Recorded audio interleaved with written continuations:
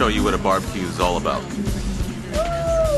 For me, barbecue is the perfect excuse for family and friends to get together, to kind of catch up, have some good food, and just enjoy each other's company. Yes, that's me. And today I'm partying with the Avilas, my extended family through marriage. Okay, the occasion for today's barbecue is Game 2 of the Lakers finals against the Orlando Magic. And this guy right here actually went to Game 1 2 days ago. I actually went to Game 1 and it was fantastic. We had a good time, and with 19,000 people cheering on the Lakers, seeing them make history. I have my tickets. I'll show you right now. Jim was so enthusiastic that he couldn't stop at just one reason for having a barbecue. He came up with at least 3 different reasons.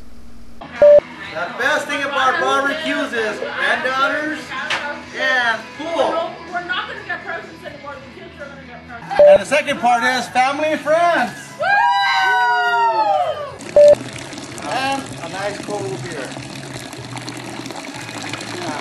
Hi, Dad. This is Aunt Anita, and she loves barbecues. Her specialty is the preparation of the meat.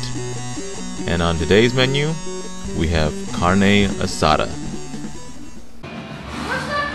Okay, how you prepare the carne asada?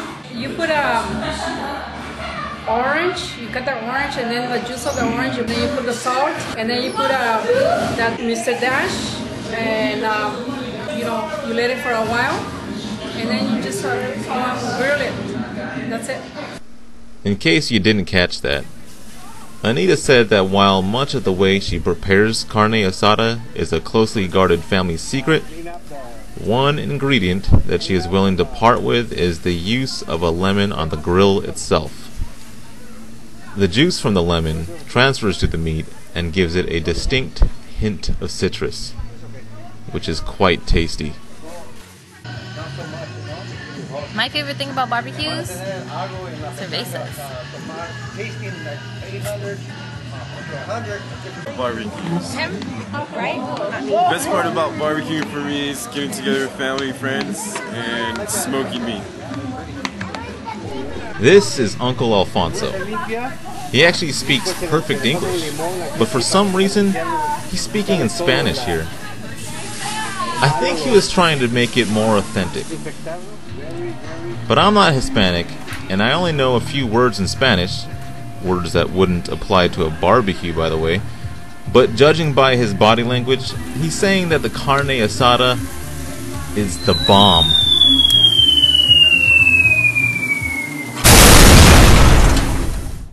Of course, we are witnessing an almost universal hominid behavior here.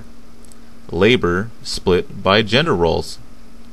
Women prepare the table, prepare the meat, prepare the vegetables, and even clean up afterwards.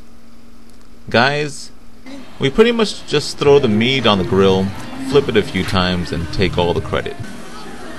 I don't know why it works out that way, but as a man, let me assure you, I don't mind. Here's another great thing about a barbecue.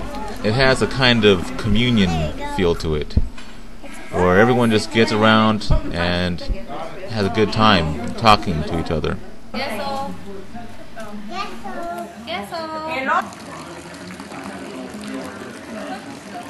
So the best part about having a barbecue is being with family and friends, being out in the sun, and eating really, really good food. That's my favorite.